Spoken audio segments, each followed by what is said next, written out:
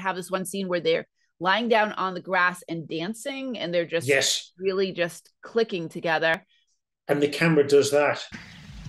We are clinging to the surface of this planet while it spins through space at 1,000 miles an hour, held only by the mystery force called gravity. Wow. A lot of people panic when you tell them that and they just fall off. But I see you're not falling off. Okay, Ken, thank you so much for joining. So what movie are we going to talk about today? Gregory's Girl, from about 1980.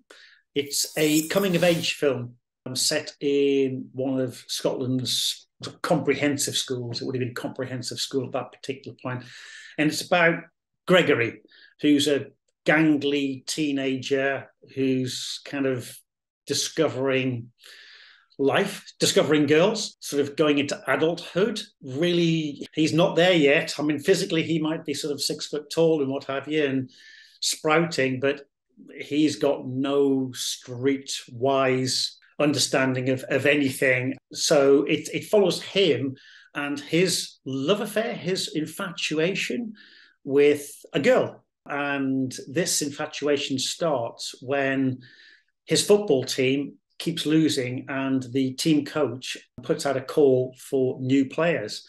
And Dorothy turns up to play football. She's flourished. She's a woman in all kind of respects in terms of her physical appearance and also her mental appearance as well. Her mental thought processes. She's a lot, although the same age, she's just older by streets. She's older. She's more streetwise. So yeah, it's about him and his attempt to have a date, get a date with Dorothy, and just him being useless. Like I say, it's set in Scotland. And one of the things I'm aware of is that, I know because you've seen the film, but there are at least 2 versions around. I've seen the British version, obviously, and I have the British DVD. And you have the internet version and the American DVD or the American copy. And I believe yours has been dubbed. Yours has been altered from the original version. So the relatively strong-ish Scottish accents have been dumbed down, have been changed to more, I'm not going to say RP English, but certainly a much softer accent than the standard British version. So, yeah, I mean, have you seen the British version? Have you had a chance to compare? I thought mine was the British version. The version that I originally watched, I'm still not exactly sure. I'm probably maybe I can look in the credits or something to see that. I did not hear any discernible differences, but I think you told me there is a scene where there absolutely is a difference. So I'm definitely going to check that out later. Yeah, well, it's probably the first scene, which is the peeping Tom scene, and they're talking, they're peeping Tomming. It's a very funny scene actually, but very, very noticeable between the 2 versions. I kind of had a look at the version which was posted, which is on YouTube. I hadn't noticed anything, but then I watched that first scene and I just thought, oh yes. So absolutely worth having a look at the first peeping Tom scene and doing the comparison and probably putting the comparison up so everybody can see that. She's got a brassiere. Take off. Take off. Transmit. Tell her to take off her bra. Take off your brassiere. Concentrate, you bastards. Concentrate. She's got a brassiere. Oh, take it off. Take it off. Transmit. Tell her to take off her bra. Take off your brassiere. Concentrate, you bastard. Concentrate. The coaches talked about cutting Gregory from the team because he's awkward. He's just grown 5 inches. When boys grow that much very quickly, sometimes they just can't be comfortable in their own skin and they're always tripping over their own feet. And the coach puts up an announcement that he's looking for new players to try out. And we have 4 different boy players that are coming to try out. And then here comes Dorothy. And he's like, well, you're mistaken. It's only for boys. And she's like, well, the announcement didn't say so. I saw the notice. Look, I'm sorry you picked it up wrongly, dear, but it was boys I wanted for the trial. Didn't say so in the notice. Yeah, and she also mentions the fact that you can't discriminate. I think, I'm not 100% sure, but I think legislation had come in just before that in relation to sex equality or gender equality, however that particular piece of legislation was brought in. So he couldn't discriminate against her because she was a girl. And obviously, she was just so much better than any of the boys playing. She was definitely the best person to pick in terms of going on to the football team, which was pretty much failing. The coach himself, Mr. Mackenzie, he was taking the football team very, very serious. You'd think he was the coach of a Premiership League team. He definitely took it a little too serious. But he tries her out. The first game, Gregory goes from being a striker to being put in goal. Quite a nice piece of action, this, because it allows us as a viewer to listen to him talking to his friend who was the goalie, who's now behind the goal. So it allows them to talk. It's a really nice, he's still in the team, but he's been made a goalie, which is kind of, you would have thought he would have been kicking the ball around. It allows this discussion between the pair of them, between him and his friend. Sack the goalie and put a girl on the forward line. It's a madhouse. Watch the game, Andy. Watch the game. She's good. She can move. It's not right. It's unnatural. About, the fact that football is not a girls' game. Well, it is, because, girls play lacrosse or they play hockey and they're vicious. I mean, so why shouldn't be playing football? But there's a scene which is very funny where Dorothy scores a goal and everybody's crowding around her and kissing her, even the opposition team. It's just like, what a goal! Oh, girl. Yeah, she's got a nice pair of legs as well, eh? Andy, look at that. It's disgusting. That's perverse. In a football field with kids watching. Okay, so they're in the process of discovering girls as well, and everybody is trying to get off with Dorothy. I'm going to use the word get off because that's the way we would say it in the UK. I think the US would probably say hit on Dorothy. Yeah. So they're all trying to get off with Dorothy. They're all, everybody is trying to get off with Dorothy. There's a scene also after that in the changing rooms. Both him and Dorothy are chatting, and all of a sudden a couple of other students enter who are part of the school newspaper potentially, and they're just fawning over Dorothy. Saturday nights are special. I like to do something special. Right. How about doing something special this Saturday? Come on, this is a dressing room. You lot go and conduct your business somewhere else. Taking photographs, and the reporter is just like, it's just embarrassing to watch. He's just literally trying to get off with Dorothy at this particular point. It is a rom-com also, so it's a romantic comedy as well. Very soft, very gentle. There's some lovely one-liners in it. I don't know whether people will always get them or whether they're very specific to the UK, but there are some lovely, lovely one-liners in there. I mean, even having watched it a couple of times after some 40 years of the first time I saw this film, I was genuinely kind of like, wow, yeah, this is lovely. It's very nicely written. It's very subtle. Some of the things today would be considered politically incorrect or politically on the edge. But this is a film from 1980, Right. We've moved on, but still a very, very funny film in places. There's one-liner that I can think of where the coach is talking to the principal and he's a little bit concerned because he's put Dorothy on the team. And the principal said, oh, I understand there's a woman on the team or a girl on the team. And he's like, well, there might be. And then the principal, that's a really good thing. And then the principal says, well, my one concern is what happens in the locker room or the showers. And the coach says, well, there's no problem with that. She'll bring her own soap. Yep, he just hasn't worked this one out. Yeah. We obviously have this situation where Gregory is desperately trying to get a date. He's desperately trying to make himself attractive to Dorothy, to the point where he finds out during a chat with her that she had this little fling, this encounter with some Italian boys the previous year. So he decides he's going to learn Italian, which is what you do, I think. If you want to be seen, if you want to get into somebody's good books, is you'll do something which they find interesting or attractive simply because you want to get into their good books. You want to get off with them. So he decides he's going to learn Italian. I'm slightly off to a tangent, but there's this penguin who keeps walking through shot. Yes. This kid who's dressed as a penguin who keeps walking through shot. I have no idea why that's the case, but yeah, it may be something which was relevant in 1980, but which I've just forgotten because old age has crept up on me. But yeah, if anybody spots the penguin who watches this film, because it is on YouTube, so you can find it very easily, I've no idea. Don't ask me why there's a penguin. That was strange too. I felt like it was one of these movies where there's some strange comic reliefs going on. Tell all, they're all. In the film that just don't make sense. I mean, I would have left school probably just a couple of years earlier before this film came out.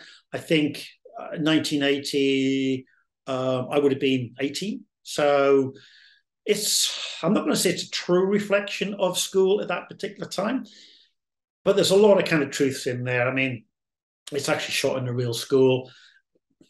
I mean, there's a scene where in the toilets, the boys' toilets, it's a den of iniquity. It's also, they're sort of smoking, they're reading girly magazines, they're gambling.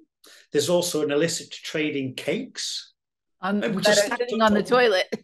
Just on the toilet. Going back to something I said previously, the school photographer and school journalist have printed up these photographs of Dorothy, and they're selling photographs of Dorothy. I can't say that ever happened in my school, but certainly behind the bike sheds is where people would normally have these kinds of transactions where they'd be smoking.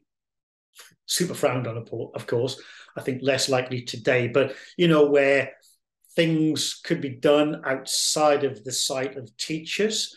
So, I mean, a lovely little scene, because prior to this, Gregory has purchased a photograph of Dorothy for like 20p. But in the toilets, they're being sold for like 10 and 15p.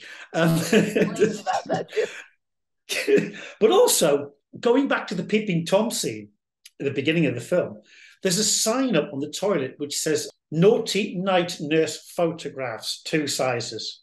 Oh, I missed that. Yes, on the toilet. So it's, you know, I spotted that because he walked past it and I spotted the sign and I went, yeah, obviously they were looking to take photographs of this young nurse who's at a window with very little clothing on, and they're looking to sell these photographs. So it is, yeah, young entrepreneurs there, young entrepreneurs. Yes. Yeah, so circling back, like, you know, different from my school, and I went to high school in the later 80s, early 90s. Before I got there, there was all kinds of smoking, cigarettes, and pot in the bathrooms, apparently. And right before I got to school, there still was a smoking room for seniors that were 18. Now there's no smoking at all allowed anywhere on the properties of schools. So much different. But some differences I noticed, like, they had a really, really long lunch break where they were able to practice soccer. Like, our lunches are 20 minutes, like barely enough time to get in line, get your lunch and eat. And they had a really long time to have that lunch break and practice soccer, it seemed. Yeah, I think they... Yeah, I think, if I remember right, it was about an hour we got. Yeah. Because I used to walk home, get lunch and come back. So it would have been about an hour. And that was probably about a mile and a half.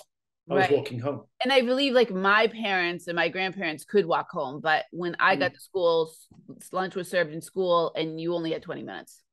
Depending upon your income, at that particular point, our schools would provide free school meals, certainly for the juniors, to some extent for the seniors.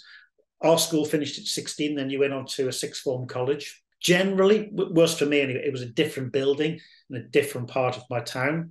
Not that far away, but they were completely different buildings. Our school was very much for that up to 16 years of age. It was about an hour for lunch for me. So I mean, looking at the differences, anything else you spot different between your high schools and the UK? I mean, I would say definitely big differences, but I would watch a lot of movies back in the 80s, just in general, about high school, and I found that high school was way different than what I thought it was going to be, because I would watch Breakfast Club and 16 Candles and I don't know, all kinds of other high school movies, and got to high school thinking it was going to be this really fun, awesome place where there'd be all kinds of opportunities to hang out with friends and all that kind of stuff, but it's really regimented and really not, we don't have those opportunities. It seemed like they had a lot of opportunities to kind of like, oh, you had this free time to hang out, and a lot of more free time, it seemed to me. Those were the difference I could think of. Yeah, I'm trying to remember back. I think, school was relatively relaxed. I can't remember. Like I said, it's 40 years ago, so 40 odd years ago, 45 years ago. So I'm struggling to kind of go that far back, but I don't remember it being particularly pressured. I think kids today are probably a lot more pressured in terms of exam results and stuff like that.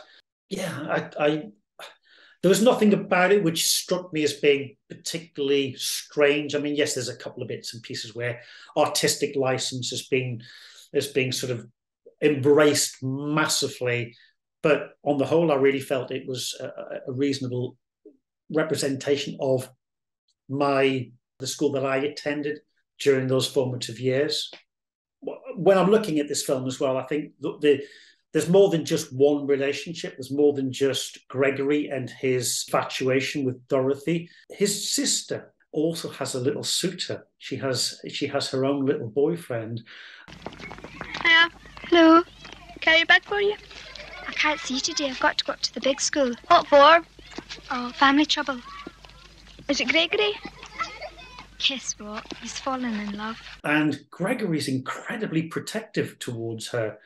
There's a particular scene where he's sat with, I think it's his brother. It's never really that was confusing whether he was his brother or his friend. Or his friend. But his I'm going to call him his brother. He sat watching a cookery program, and Gregory sings, "That's all you think about is food, food, food." And there's a lovely one-liner in there where they're watching TV. His brother says, "You're the goalie, she's the sweeper," in terms of she's the one who's going out. She's the one who's playing for his affections, potentially. It's not him. He's totally incapable of going out there and sweeping her off her feet. And I just thought that was a lovely one-liner. Okay, it's love. Go and attain her then. Sweep her off her feet. Oh, forgot, you're the goalkeeper, she's a sweeper. Ha ha. You're the goalie, she's the sweeper. I missed that. I just thought it was a lovely line. But there's a knock on the door, and Gregory goes to the front door thinking potentially it might be Dorothy, but it's in fact his little sister's boyfriend. I think they're about 8 or 10 or something. And he throws out, again, some great liners like, shouldn't you be smashing up phone boxes? This is all kind of illegal. You taking an underage girl out for walks. They're both the same age. But he's super protective over his sister, because basically his sister is just, she's about 8 or 10. It's not, I'm having to kind of judge on her age, but she's a lot younger than him. But she's so much older in terms of her understanding, and she is the person who gives him all the advice he needs on how to deal with girls. She takes him out shopping. She's showing him colourful shirts, and he's going, I want the brown one. No, that's not. No, I want the brown one. And she's the person who really is bringing him out of his childhood, bringing him into adolescence. And funnily enough, Gregory's Girl is not about Dorothy. It's about his little sister. She is Gregory's Girl, which is a lovely play on this idea, because at this particular point, you're thinking Gregory's Girl is Dorothy. It's this girl he's trying to win over. But in fact, Gregory's Girl is his little sister. And they're kind of inseparable. They're absolutely inseparable in terms of, she's constantly looking after him and he's looking after her, and they don't invade each other's space, but they're there for each other, which is lovely. I mean, it's a really nice little thing, but it's almost a cameo role in some respects. She only kind of pops in occasionally, and she's not even given the credit at the beginning, which I found quite sad, because she is fundamental in the storyline. I mean, did you clock that? Did you notice that? I didn't attribute her as being Gregory's girl. I kind of thought at the end he kind of goes on the date where Dorothy doesn't show up, stands him up, and then one of her friends comes and meets him and says she's not coming. Why don't we take a walk and you can buy me some chips? And then he gets to the chip shop, they're eating chips and he's telling her some jokes. Oh, she also changes her clothes to this crazy, like as if she's going to a nightclub, and he's very uncomfortable being with her. And then another girl shows up and he hangs out with her for a while and they take a walk. And then all of a sudden it's Susan at the end, I believe, or Carol. Yeah, it's Susan. It's Susan. Yeah. Susan. So he ends up with Susan, who I think has a crush on him all along because she's kind of like asking questions of Dorothy about him. Yeah. And they end up having really clicking and going to the park. And they're like, have this one scene where they're lying down on the grass and dancing. And they're just really just clicking together. And the camera does that. We are clinging to the surface of this planet while it spins through space at 1,000 miles an hour, held only by the mystery force called gravity. Wow. A lot of people panic when you tell them that and they just fall off. Oh.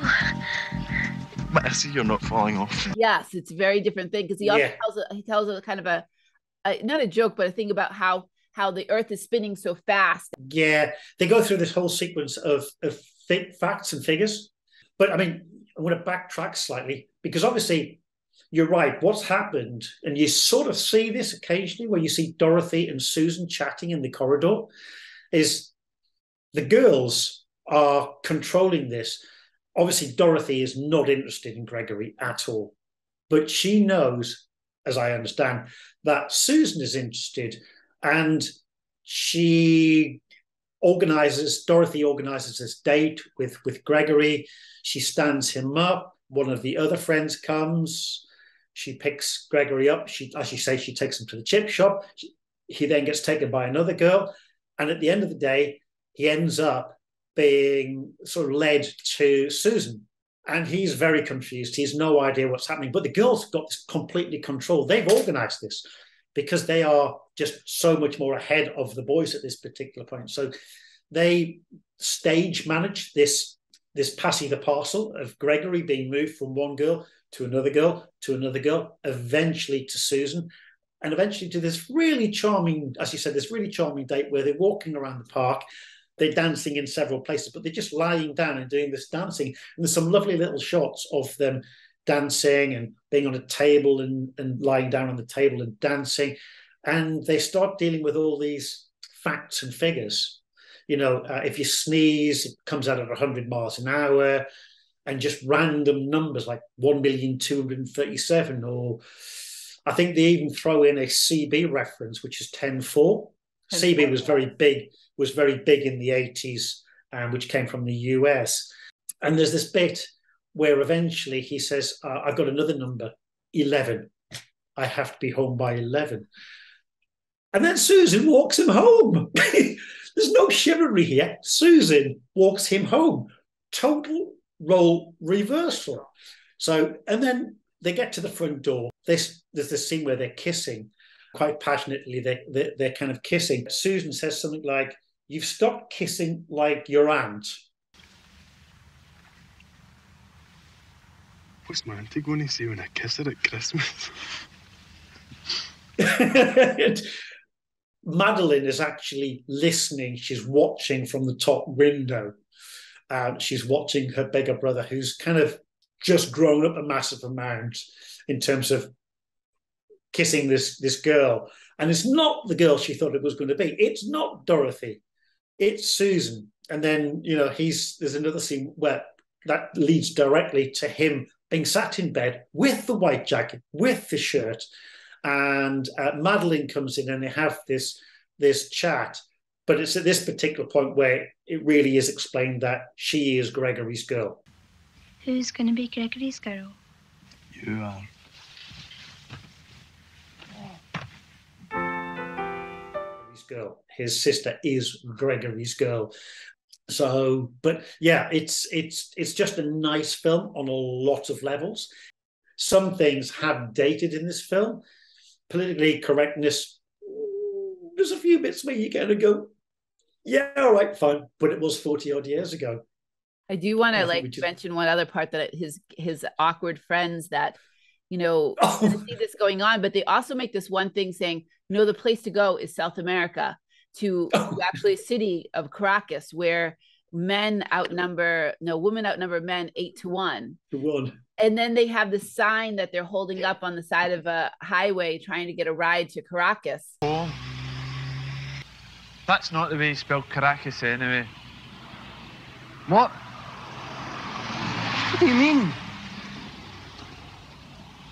Caracas is spelled with an A. C-A-S, not C-U-S. Well, why didn't you tell me that before? And then as they're like, he's like, I just wasted 4 hours. And he throws the sign down. And as they're walking away, it shoots over to the highway sign. And it says like Edinburgh and different places. And then spray painted on says Caracas, 9,000 miles away. Oh, yeah. I mean, all the boys are very inept. They're all very inept. And all the girls are very adept in terms of they have grown up. I mean, there's a lot of role reversal, because you see a scene where the boys are cooking, and obviously his brother, we think, is an amazingly good cook. He's the person who's supplying the cakes, the pastries to sell in the toilets, the boys' toilets. The girls are in the science department. They're the ones who are handling sulfuric acid. I don't think we ever were allowed to deal with sulfuric acid, but they're the girls who are like the intelligent ones. They're dealing with these scientific processes. They're in the chemistry. They're also the ones leading everything. They're just so much more advanced. So there's they turn gender ideas upside down, and that's 40 odd years ago, which is really, which is kind of quite nice. In some respects, it hasn't aged in that way. It was shown great foresight in terms of looking forward. At that particular point in life, where in the UK things were radically changing. So yeah, I mean, it's all the boys are gangly. The two boys I think you're talking about, they sit down at lunchtime and they're trying to chat up a couple of girls, and one of them just has no idea, because he's telling the girl how they slaughter, how they kill veal. Yeah, she's not a chat of line. She's not a chat of line. Oh, I'm going to throw something in here. Okay, there's another lovely bit. This is all out of context. I'm so sorry, because it's just popped into my head. He obviously gets stood up. He gets taken to the chip shop. He buys some chips, and there's a bit where the other girl, where he gets left by the first girl. The second girl turns up. She looks into his bag of chips and she says, "By the way, pickled onions and dates don't mix. You might have to do some kissing later on. Bye." Because he hasn't got a clue. Yeah. It's just, it's just, like I said, I think, I just loved it because there are just these lovely little one-liners. This isn't a raucous film. This is just subtle, nice little one-liners. It's very gentle. If you're going to watch the version, I'd say probably the dubbed version.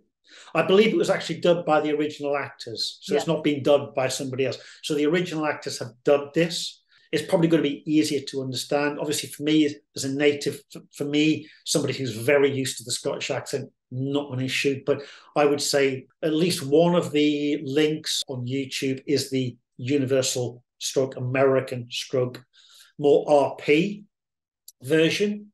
I think basically they've taken out the more severe accent and overdubbed that with a softer accent. A lot of it, I think, has probably been left.